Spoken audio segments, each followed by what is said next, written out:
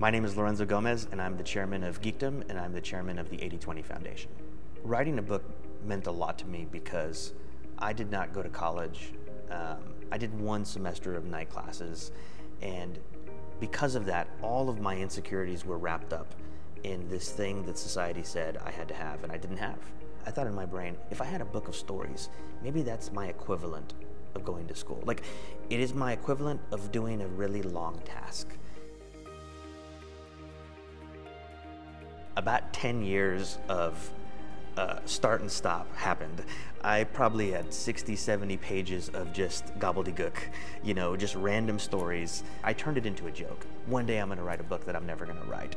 And just the psychology of that negative self-talk was really me saying, you're not gonna do it. And it wasn't until I heard this podcast that I went, hey, maybe there's a way. And maybe there's a way for me to do it not by myself. I got my first copy in the mail. I immediately teared up.